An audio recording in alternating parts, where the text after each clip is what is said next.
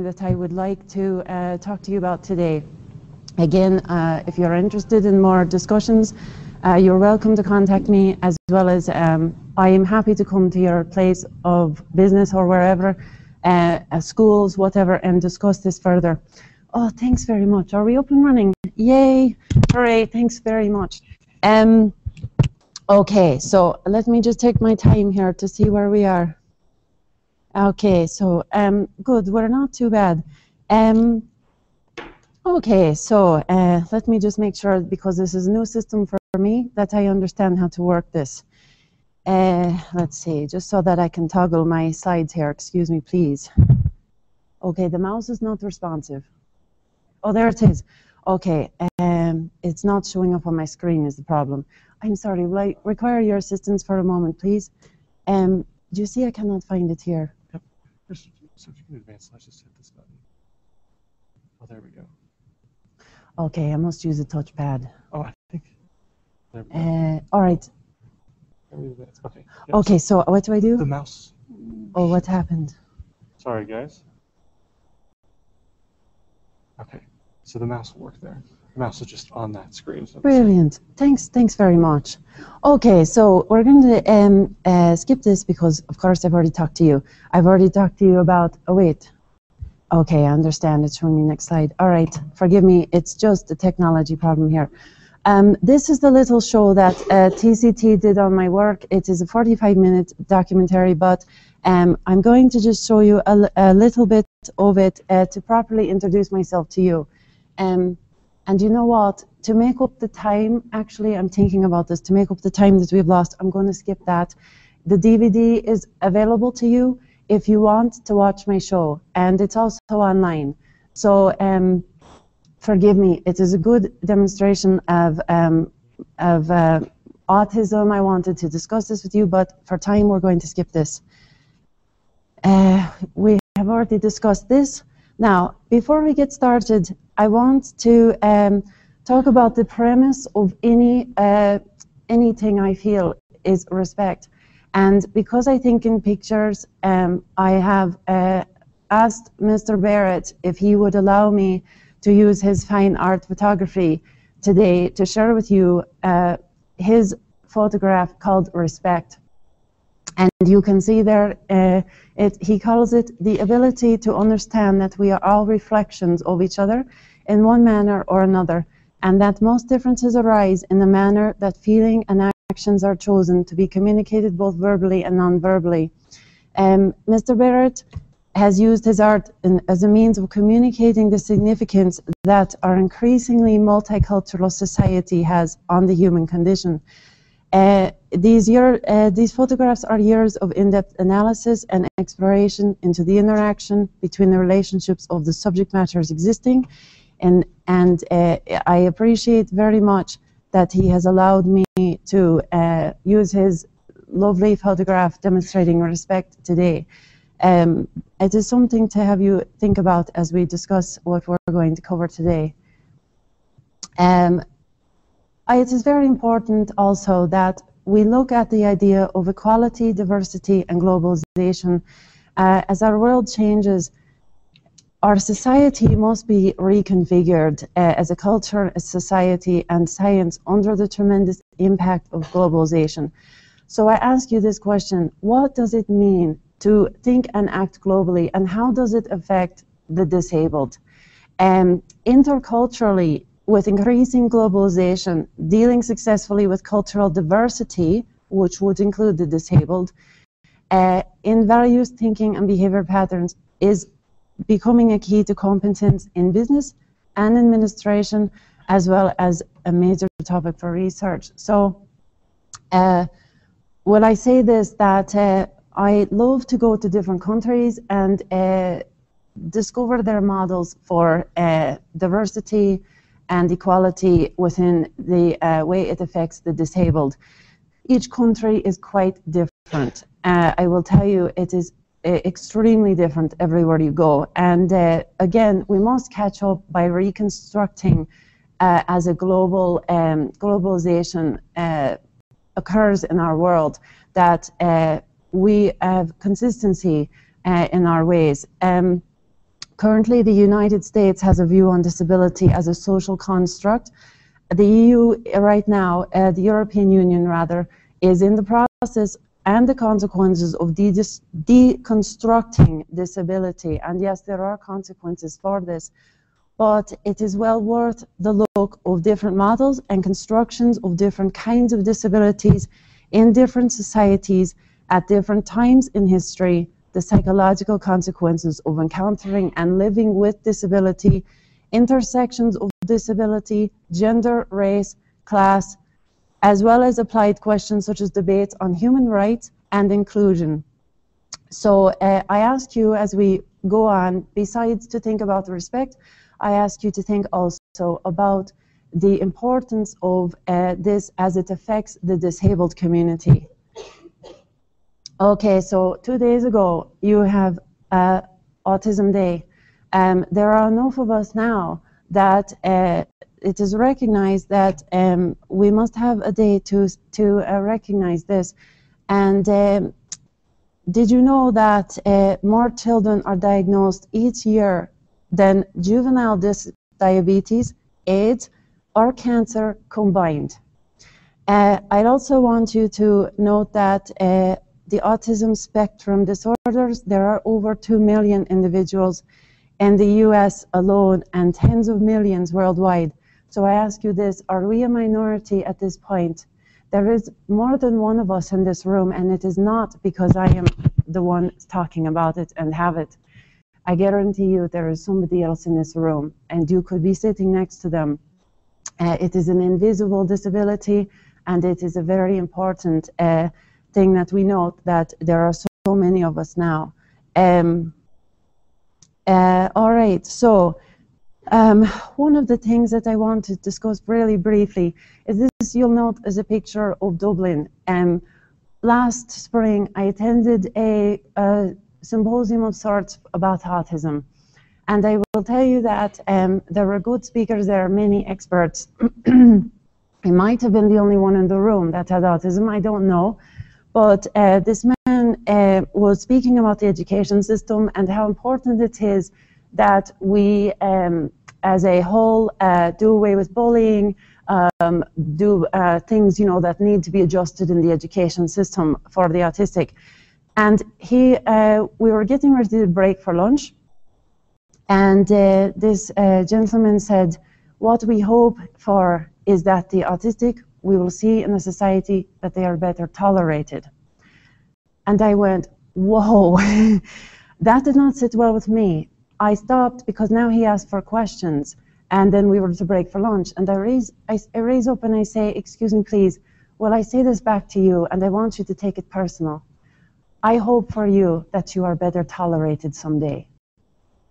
And I hope that he understood we are not something to be tolerated. I am just as valuable, just as equal as any other person. So let me tell you, the parents in that room, when we broke for lunch, were not surrounding this man for questions, they were surrounding me, because they understood that I understand how valuable their child is, and that it, you know, this is important. Okay, so we move on. Are the needs of the autistic optional? Right, so I'm sorry, I'm just getting used to the different computer here. Right now, I cannot qualify for disability, the way the standards are written. If I had a brain injury and I could not keep my job, I could qualify. But the fact that I have a checkered resume because I don't understand the social constructs and politics and things like this in an office place that make me not fit in quite as well. I cannot win the popularity contest. Despite the good work that I do, they just say, look, we're sorry, you're lovely, but we don't want you at the end of my 3-month probation period. Right now, what do I do to eat? You don't want me. I am brilliant, I do good work, but you don't want me. So I go to the government to say, please, will you help me? And they say, no, I'm sorry, you qualify, you don't qualify because you can actually get a job. right, okay, so this is a problem. So now we end up homeless. And only 15% of autistic have full-time jobs. But if you think about the numbers I quoted you, how many of us then are without jobs because we are not valued, we are not looked at as equals, we are not seen for our incredible talents and gifts. There is many different ways to handle autism. One of the models is called Americanization. Now, by the pictures, and remember I think in pictures, so you're seeing my way of telling you this. You have the rhino and the zebra, and if you paint the rhino to look like a zebra, you still have a rhino. Dr. Grace Hebert at the University of Wyoming many years ago tried to handle the problem of the immigrants, the problem. The people that come to America that do not act like Americans, that do not have the same culture and ways and behaviors. She said, we must stop this. So she set up classes and she called it Americanization, to teach you how to become an American, to teach you how to act and behave and value things and prioritize as Americans do. Right, this sounds lovely, doesn't it? You know, now we're all one equal society, but what about the repression of the individual and their culture and their own self that goes away? You see, you still have the rhino, it's painted with a stripe at the end of the day. This is not a good model to respect the equality and diversity that is found in our world. There is another strategy, it is called the EU Disability Strategy. It is, you can see the list there, accessibility, participation, equality, employment, and so on.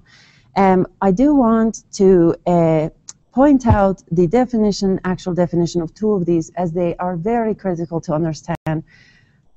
Specifically number 2, participation. Ensure that people with disabilities enjoy all benefits of citizenship. Remove barriers to equal participation in public life and leisure activities. Promote the provision of quality community-based services. So these people are going to be part of every community if this works. Number 6 is also one I would like to point out to you, please. Social protection. Promote decent living conditions, combat poverty and social exclusion. You can do more research on your own. There is so much, but I only have time for this today. What is the biggest loss when society excludes us, when they don't employ us? The biggest loss is hidden to you. Look at the list. Modern day confirmed as autistic is on one side, and past day suspected as having autism is on the other. So I will just talk about the last list. Look at Abe Lincoln is on there, Thomas Jefferson, Darwin, Orwell, Yeats, Beethoven, Mozart. Okay, so these people give you what? And what can I give you that if I am homeless, I am no longer giving my gift to the world? So the biggest loss is not, the dollars that governments have to spend or things like this. It is our talents, our brilliance, because we are some of the greatest inventors in the world because of the way our brains work. You will never have what I was supposed to invent if I am homeless, and that is your loss. This is a very big problem for society that is not recognized. So what do we have for today's autistic children? If you were born in the last 10 years, you have a great advantage over me. You will have early diagnosis possibly. You will have speech pathology, which, by the way, I am very concerned about this, and I will talk about this if we have time. Speech pathology is, well, we will talk about this later. You have special diets being recognized. You have teachers' aides trained to help the autistic. You have mental health evaluations and feedback, for a ring of professionals trying to help this child. But you also have things like bullying still, and you have negative reactions to children's or adults' meltdowns. And by the way, I have a little note here. Please note that if you know somebody with autism on the spectrum, consider suggesting to them that they wear a bracelet, an autism alert bracelet, or carrying an autism alert card. Because there is going to be a time when that child or teenager or adult cannot tell you what is happening. They are in a meltdown, they are not understood, and if they can show this bracelet, hopefully they will get some grace from the society that is being judgmental in a way that they cannot possibly understand what is wrong with this person. Right, so we move on. Foreign lands. I will tell you that being autistic is like being in a foreign land. I have a brochure here that I picked up from the International Department. If you were to go to travel, you, as a woman, to a foreign land, you might pick up this brochure that says, Women, what you need to know abroad. It says the keys to foreign travel are to be informed, seek advice, and control your own behavior. Now, I live in a world that is designed by the non-autistic. Okay, so I'm in a foreign land. I don't understand. Most of it is nonsense to me. I actually feel quite lost most of the time, and it creates a lot of anxiety and stress for me. So seeking advice and having this accessible from a professional support team is very critical for us. I also want you to think about the idea that if you are in a foreign land and you want advice about this place, you will find a person from that foreign land. You will not ask another American, for example, because they're as lost as you. So when you're seeking advice for autism, would it not make sense to consult an out-of-the-closet autistic person like myself? Because I am the only one that can really give you the inside look to our culture, to our very unique culture. You can read about us, you can study us, but I understand from the inside what it is like. And so I would like to see, and I think this is so big, please don't underestimate what I'm saying here. I would like to see a time in our world where the collaboration of the non-autistic professionals who seek to help the autistic and the out-of-the-closet autistic come together and join up to make a better world for those on the spectrum. It is so critical. So today's autistic adults are shaped through late or no diagnosis. So for example, myself, I was born in the dark ages of autism. Unless I was a savant, or maybe you think about Rain Man, if you've seen this movie, this was the autistic, and we were locked up. So I did not come as a savant. I was higher functioning than that, but actually I am not able to actually talk. You think, right, we hear your words, what are you saying to me? I actually think in pictures. So the only way I learned to talk was to record. And I play recordings very quickly now so that I don't appear stupid. You're looking at a non-verbal autistic person that through much hard work and cognitive modification, I am able to give you this talk today. But let me ask you, would it not be better to take a little 2-year-old or 4 or 5 or 6-year-old who has delayed speech, and rather than force them to use a language that is not natural to them, why wouldn't we use sign language? Because this is a pictorial language. The Native Americans understood this. Between tribes, they say we use pictures and we all will understand this. In the EU, you will find instruction sheets nowadays. There is not one word. It is only pictures, because now they can mail this to any country and everybody will understand. So why are we forced with words? Because they are not our language. Is this not disrespectful to us and the way our brains work? I have a problem with this, and speech pathology, by the way, it is very ineffective most of the time. It would be equal to teaching my dog here to meow. He could maybe croak out that sound, but what would it mean for him? I only use recordings for you today. Now I want to give you a good demonstration of this. It is a TV show in Ireland, and there is one character that is not officially autistic, but I recognize him. His casted role is autistic, okay? And this is a lovely demonstration of how trying to force words on us does not work. I will show you this.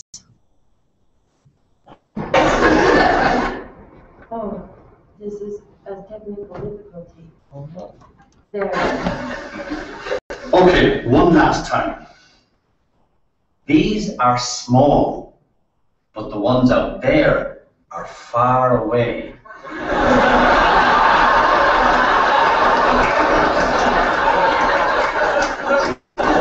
Small, far away.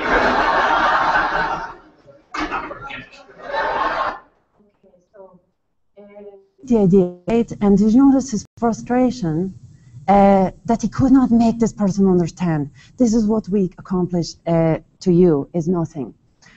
But you're not speaking our language. If you want to teach me that that cow that is this big is different than the one I'm seeing in the distance on the hillside, this is not the way you do it for me. You don't speak this way with me. I will not understand.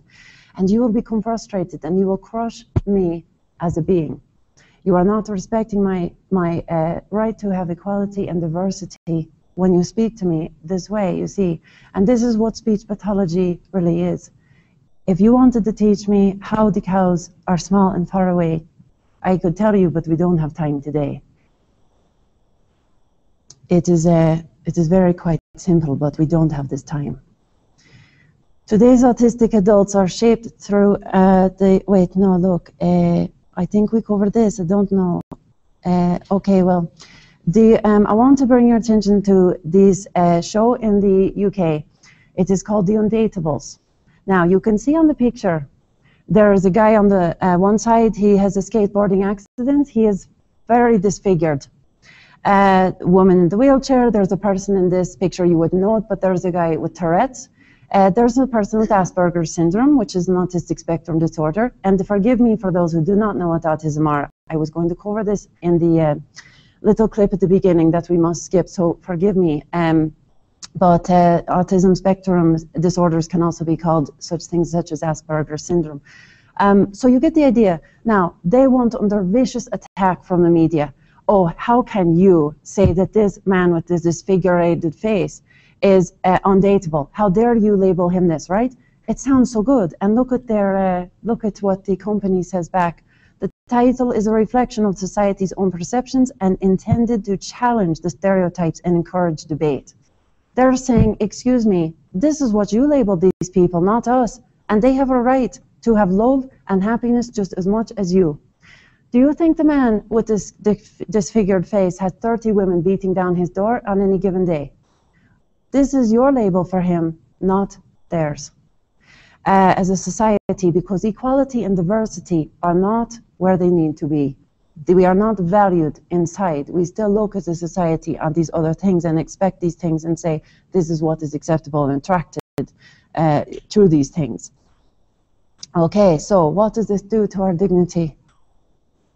Nothing to do with Dana. Anyway, you'll have to take care out. Oh, all right. But I should be allowed to do what I want, Ted. I am nearly 26, you know. You still treat me like I was 24. I'll start treating you like a 26-year-old when you start acting like a 26-year-old. Anyway, it's time for your bath.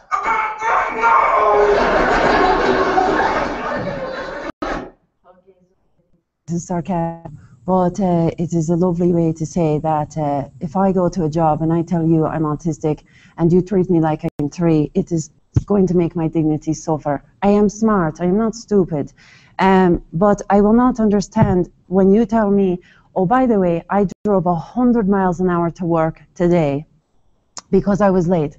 I will take you very serious, and I will say right back, you shouldn't drive this fast, you know, it is dangerous and you could get in an accident and then you'll be later.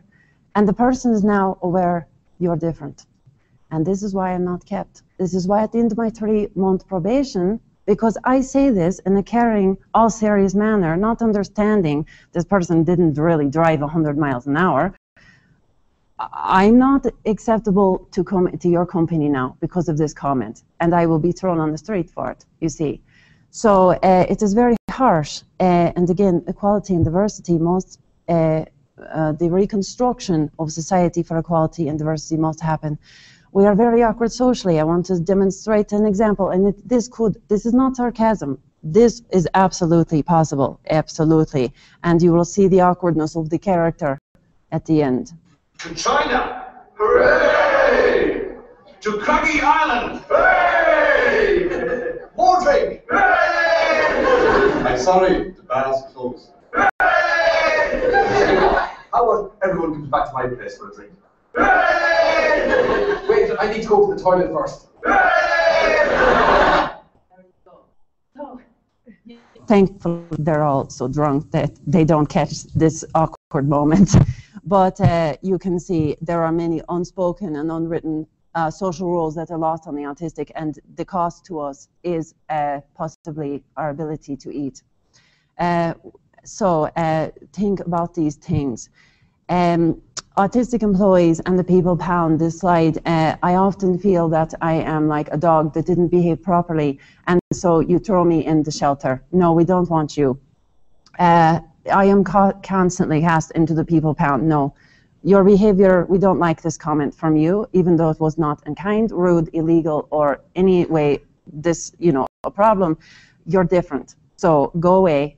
This is the problem at work. And again, only 15% of the autistic are employed full-time, typically speaking. And it is not uncommon for us to have 40 jobs over 15 years.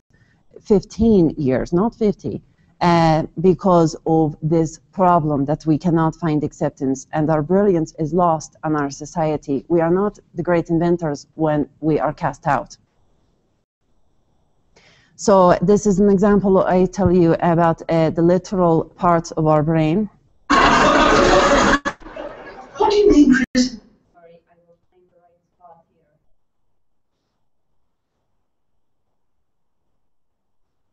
Okay, it is close. It is close.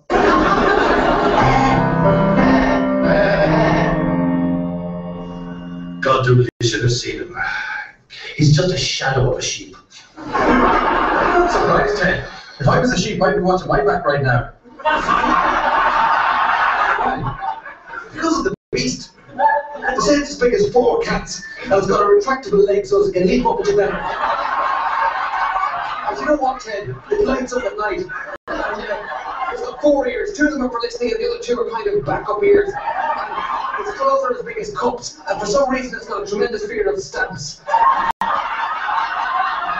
Mrs. Doyle was telling me that it's got magnets on its tail, so if you're made out of metal, it can attach itself to you. And instead of a mouth, it's got 4 arses.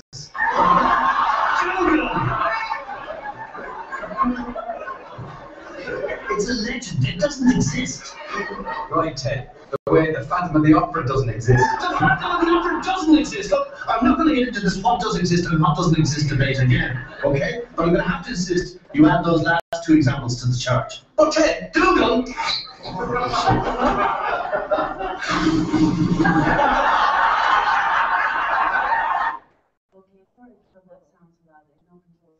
This little chart, things like Darth Vader, things like this on it. And so if you tell us something, we believe it. We are very gullible and naive. We are very vulnerable because of this.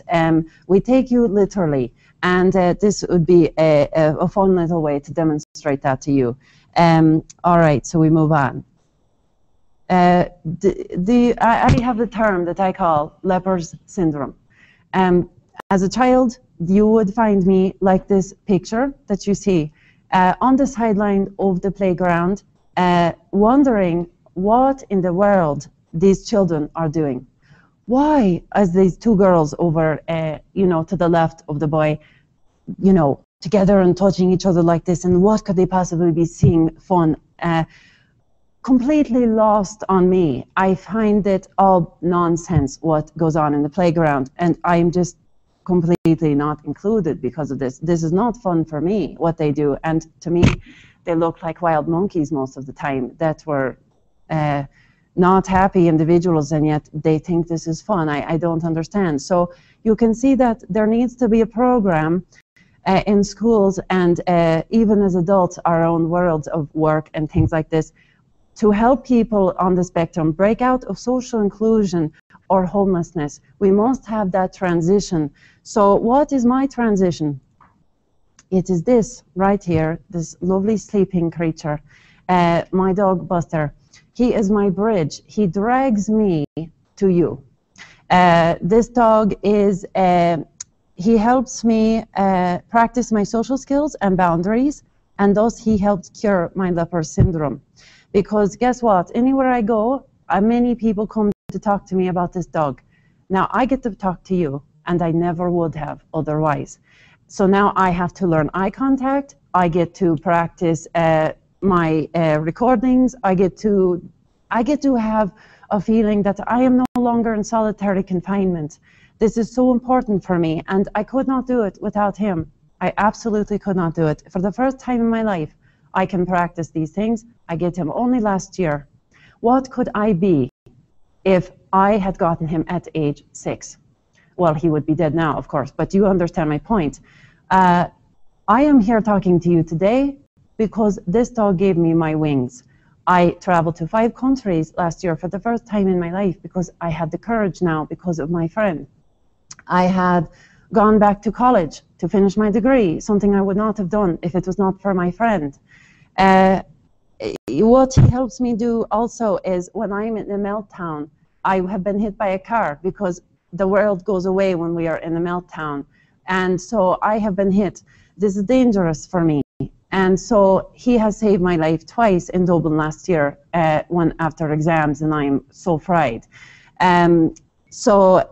This dog is very important for me, as you can see. He also reminds me to be peaceful because, look, he is just such a stressed ball, isn't he? I mean, you look at this, it's like a fireplace, you know, to watch. He allows me to nurture myself, and he allows me to have a friend that supports me as I go through this world that I don't understand, that is a bunch of nonsense to me. My success is largely dependent on him as I progress in this world. And it is him that you can thank for this discussion today, because I would not be here if it was not for him in many ways, not only literally, physically with my heart beating, but my confidence would not have been there. And he is the calm friend. Now this is pictures of different whippets. Actually, there's a daughter of Buster and a son of Buster in that picture, and one was a rescue that I was fostering to give to somebody. But you can see the whippet is a lovely, peaceful dog, and it is very important for us to have this as the autistic, because it is a very stressful time for us to be in the world we don't understand. The autistic are outsiders always trying to get into your non-autistic world. Guess what? It gets really draining for us, and we often don't succeed. But he tries to get into me. And this is something I need. If a dog like this is overwhelmed and shutting down, then I should not be there either. They survive trauma by becoming calmer, this breed. So when there is horrible gales of wind in Ireland, he would curl up on the bed and just be quiet. And this helps me keep calm as well. Whippets need far less training. Whippets rarely ever bite or bark. In fact, I don't think there is one known case of a whippet ever biting a human being. They are safe for our society, therefore. Whereas I know 2 certified service dogs last year alone that bit people. They were not whippets, they were Labradors. Whippets don't have a doggy smell or loads of hair. Now, I ride the train into Dublin. It is a small space. Do you want a large, hairy, wet Labradoodle with loads of hair sitting 2 inches from your face as I sit next to you? I don't think so. You want this little tidy package with no smell and no problems, you see. I travel on airplanes with him, lecture halls, buses. The tidy size is quite critical, you know. Whippets need very little exercise. They are naturally house dogs. This is their natural environment. They're not upset by being in this room. They are bred to be giving live to hand. So in Ireland, they are used for lamping. They take what you call a flashlight and they shine it on the rabbit. They bring the rabbit back to the man live to hand. They don't kill it, and they are taught you will give your prey to us. So they have a very giving nature. They're soft and giving, so they are very happy to serve and give to you. I wanted to just kind of give you an idea of why I feel the Sighthound group in general is very good for the autistic compared to other breeds. Why would I use something bred, let's say a Labrador, that is bred for a minimum of 8 miles of exercise a day when all service dogs do is wait, wait, wait, wait, wait? Is it fair to do this to a Labrador, to suppress him this way? Is he a slave or is he my partner at that point? I want a willing partner. I want a dog who is happy to be with me. Everything is too loud, smells are too strong, and things are too bright for the autistic. You see a picture here of the storybook tale, The Princess and the Pea. Everything we feel too much. So again, we have no noise filter, and he helps me when I have meltdowns because of this in my nervous system. Here he is pictured at the college in Dublin. This shows he must have patience on the train. This is the train in Dublin. If he makes one move, he will be stepped on and possibly not welcome. And his little tidy, content size, you know, again, you see this. This is a cafe in Ireland. Again, if he is a big, hairy, gross, you know, not a calm dog, he will not be welcome to sit in the booth with me in the cafe in Ireland. At the chiropractor, he's welcome at the grocery store. If you see a working dog, a service dog, please do not disturb them. So many people see my dog and they see the little sign on his vest that says no petting, but they sit and talk to him. Oh, hello, you're so lovely. Oh, you're so cute. I love you. You're so beautiful. Right, and he is no longer focusing on me now, is he? He's still on you. Please do not talk, look, or touch a service dog. It is a wheelchair. And so many people that love dogs feel rude if they don't address this dog. It is okay for you to treat my dog like a wheelchair. This is what I want from you. He is equal to the cane that the blind man uses or the wheelchair. He is not considered the dog that you think he is. And he cannot do his job for me if he is being talked to, pet, looked, you know, these things. He is distracted and he cannot save me from the bus that I walk out in front of when you're talking to him. The best thing you could do for an autistic person is to give us advocacy, somebody that we can come with a problem and you say, don't worry, leave it with me. I picked this angel picture that is resting because you will be an angel to us and allow us rest if you will help us sort our problems, because remember, we don't understand this world. My goals are to see equality and diversity rise, and I would like to be an advocate of this and a presenter. I would like to make an autistic retreat, an education center with site-hound selection and placement on site as well. I would like to give life skill courses to the autistic to help them understand better how they can function in this world. And I also do one-to-one consultations. I would love to come talk to your group, as we've already discussed, and I would like to see the autistic more than anything in the world as the important contributors they are to helping the autistic. Right now, we are not at the table of professionals. When you're making a plan for an autistic child, why not? I am the one that understands best. I would like to also write a book. That's it for today. So thank you very much for coming. I don't know if we have time for questions, do we? Oh, we do. Lovely. Does anybody have any questions? Oh, yes, right here. You talked about your title diagnosis. Yes. Oh, lovely. Yes, of course, please. It was very hard for me because I was born in the dark ages, you know, where it's just savants that are autistic, you know. To be recognized as autistic, I was just a strange child, a shy child, whatever labels. And I was not able to get information about myself until I met Dr. Temple Grandin, who was speaking, as I am today, and she explained her world, and I went, there's somebody else like me, and I recognize this, and so I researched and tried to get diagnosed. It was impossible for me for 10 years to find somebody that would look at an adult, because remember, we outgrow this. Not true at all. So this is for our children today. Everybody goes, oh yes, children, we diagnose them.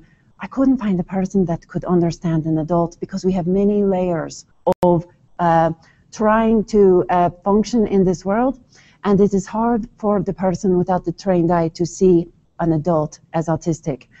So I had to actually get diagnosed from an expert at Trinity College in a different country in Ireland. I finally found what I needed through this man. He is an autistic expert.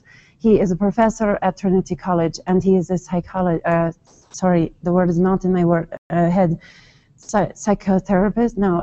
What is the ones that can prescribe medication? Psychiatrist. Thank you. See, I still find problems with words. He is that. And he, oh, I was classic case for him, you know, because he knows what he's looking at, you see. So that is why it took me till age 42 to get diagnosed. Does that answer your question? Thank you for asking. Will I take another question? Is there any others? Yes, please. IEP meeting. I have not had the experience because we are not invited to these things. I would love to. If absolutely, it would be my pleasure and honor. Thank you. Will I take another question? Anybody have any other questions? Okay. Does anybody have any questions about the insight as to our world? Because you see, in my presentation, I had many slides that I did not share with you today because of fear of time. Does anybody have any questions as to what it is like for us? Yes, go ahead. Yes, lovely, brilliant, okay. So, if you want to teach me the words small and far away, because does everybody remember this, or shall I replay the clip? You're all good. Okay, if you want this replayed, raise your hand. Okay. So, pretend I have the cow. I will use this. It is my cow. Okay, so you want to teach me small and far away. So, remember, the cow looks the same in your hand as the cow in the distance for me, right? And I think in pictures. So I match the two pictures like the game Pictionary, if you understand this from being a child. So to me, that's the same. Why do they have two different words? And I don't care about the word anyway, remember? So what you're going to do is you need to have another cow that is larger. Same looking cow. You can even do a picture and just blow it up, right? So it's exactly the same. Now, you teach me first. The little picture is small. And the bigger cow, same thing though, it must be the same, the pictures must match, is large. Now, you must then take one of the two cows, I don't care which one you use, probably the small one would be best because it's more consistent, depends on the functioning level, and you will walk it away from me, and I won't do it, but let's say I set it down way over there. Now my picture matches, and you say, when it is there, it is now called far away. So you are literally helping me assign through pictures. First, I must have the reference point of small and large. Now I must have the reference point of far away, but you must actually show me. You must say, I'm taking the same cow and I'm walking it over there. Do you see it was the same cow? But when it is not close to me anymore, I now call it a different word. I want to give you an example of this different perception. There was a handicap riding program that I was a voluntary worker for. There was a girl, she was autistic, okay? And, sorry, excuse me just a moment, my throat is getting dry.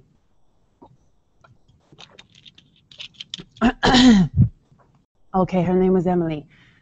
She never lets people touch her, talk to her, she doesn't want this. And so I understand this because I have it myself, right? I understand this world. So I was very good with her, naturally. She went to her mother and she explained in her way, I want this woman to come to eat with us. So I was invited to their home for dinner. So the girl, Emily, I was sitting down at the table. She saw a card with a beautiful black and white horse on the front, and she brought it to her mother, and she set it down in front of her. And the mother said, right, okay, so this is a happy birthday card to me from Aunt Susie, and it says, happy birthday to you. Hope your day is wonderful. Love, Aunt Susie. And I look at Emily's face, and she's like, nothing. And I know what the problem is. And I say, she thinks in pictures, hello. Okay, this horse is on this because your mother loves horses. And I show her a smile on my face and holding up the card. And then I show it smile on my her mother's. I tell her mother, please smile. And I hand it next to her face so she can take a picture of her mother smiling with the horse next to her face. Now she understands this horse picture makes her mother happy. Now, I say, another woman gives this to your mother to make her smile. And she never touched anybody before in her life other than her mother. I didn't know if I did anything really, but all of a sudden I am hugged so hard I could hardly stand it. Behind me, she comes up behind me and gives me a huge hug, and she fairly drags me out of my chair and drags me to her room, and now she's showing me everything, pointing everything. I just opened the world for her, and I just entered her world. And this is the first time in her 17 years that anybody ever understood her and how to explain that card. She doesn't care about the words on this card. She doesn't care it's about the birthdays. She doesn't even know these things. She doesn't want to know these things. She thinks in pictures. She wants to know why the horse is on there. And so I explain this to her. So when you understand pictures, the sky is the limit for us. So if you want to teach me small and far away or large or any of these other things, you must do it in pictures. You must do it in my language. You must allow me to take a snapshot of you holding the little cow, you holding the big cow, and then you having the cow far away. So speech pathology, it is hard. Oh, and sorry, yes, oh good, we have time. I wanted to give you a very good example, if I could, of Donna Williams. For everybody. This is a story of a little girl. Donna Williams was volunteering at a place that has special needs children, and I hate that word special needs. But, okay, so it says, entering the infant room, I saw a girl about 4 years old curled up in the dark interior of a crate. Her eyes were sharply crossed, her fists clenched into balls. The staff had been advised that in the safety of her self-controlled isolation, she might begin to explore her surroundings. Hung inside the crate were various mobiles and objects. The two supervising staff were excited by the novelty of their ideas and the equipment for the little girl. Like over-enthusiastic relatives on the first meeting with a newborn child, they were half in the tiny crate with her. I stood there, and remember, this is Donna Williams, who is autistic. Remember, she understands this world. I stood there feeling ill as they bombarded her personal space with their bodies, their breath, their smells, their laughter, their movement, and their noise.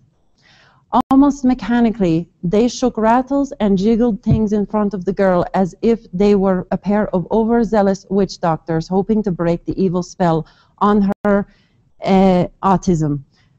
Their interpretation of the advice seemed to be an overdose of her experiences that they, in their infinite, the world wisdom, would bring to her. I got the feeling that if they could have used a tire jack to pry open her soul and pour the world in, they would have done so and never would have noticed that their patient had died on the operating table. The little girl screamed and rocked in response, her arms up against her ears to keep their noise out and her eyes crossed to block out the bombardment of visual noise. I watched these people and wished they knew what sensory hell was.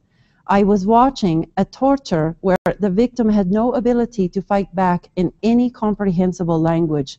I stood almost numb with shock. She had no words to put to what was happening, to analyze, to adjust to it as they did.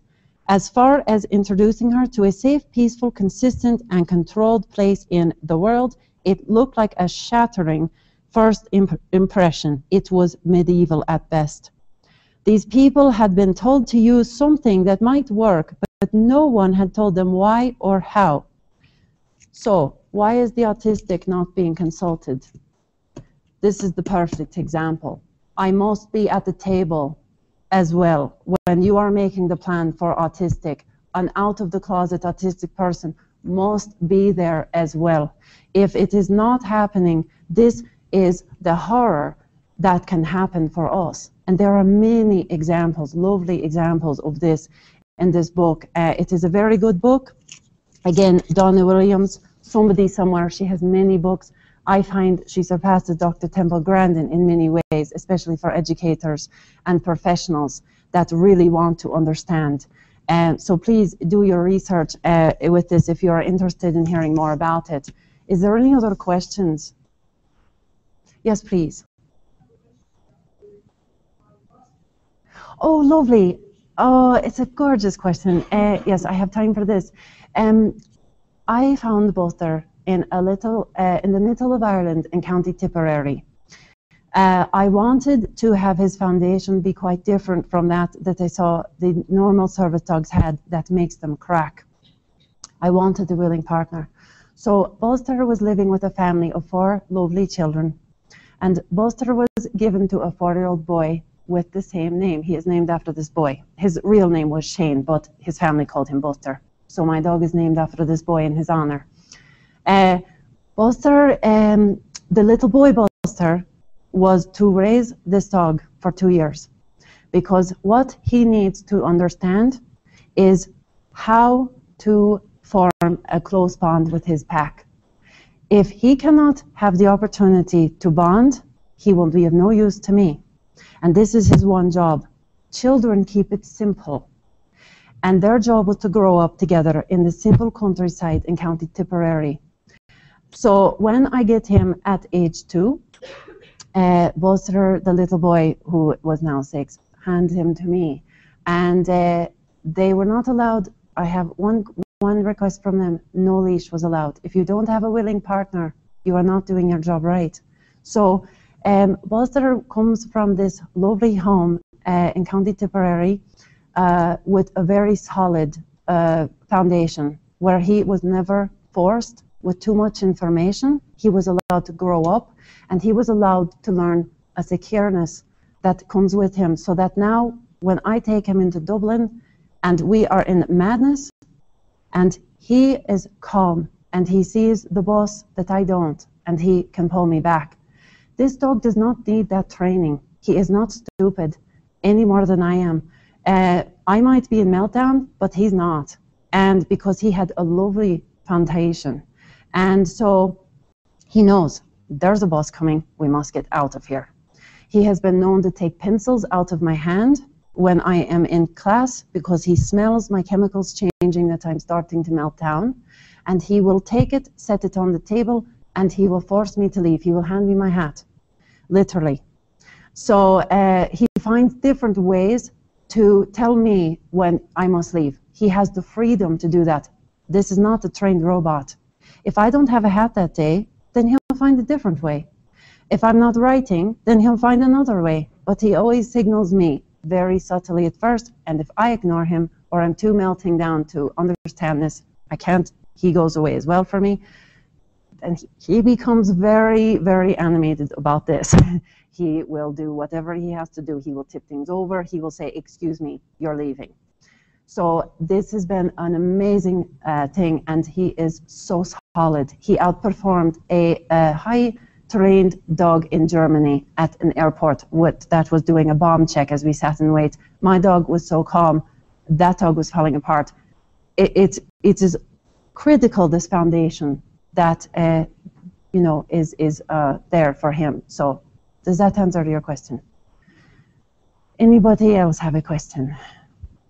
Well, we are a couple minutes from time up anyway, so I want to thank you for coming today to give the autistic a voice. By hearing me, you have taken this in, and I hope that you have learned something today. I am available for your questions. If you would like to give me your contact information, you are very welcome to do that. Again, I have DVDs for free if you want to watch my 45-minute documentary, and I also have business cards. So you're very welcome for that as well. But I want to thank you for that, and I hope I've given you a little bit of an introduction today, touching on things from social policy to what it is like for us, So thanks very much. I appreciate your time.